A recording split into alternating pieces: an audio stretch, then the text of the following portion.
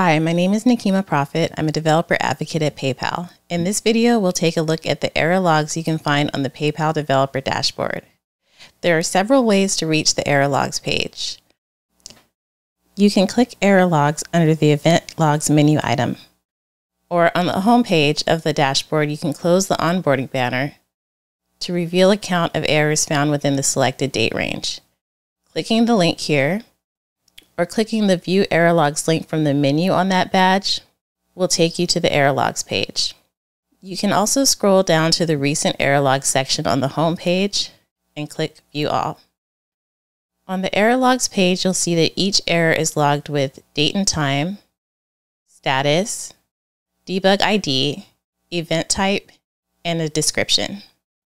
Clicking the linked debug ID will show even more information about the error, including the request body and the response.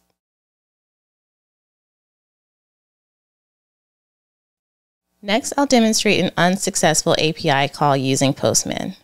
Once I create the error, there will be a new entry in the error log. I'm making a call to the Orders API, and I expect that it will return a 400 bad request response. Here I'll send that request and get the error response as expected. Now we can see the error is logged on the developer dashboard. If we scroll through the errors, you'll notice that webhook errors are logged here as well. You can tell which errors are from webhooks because the debug IDs start with WH-. When you click that debug ID, you can see a detailed view that includes the message payload.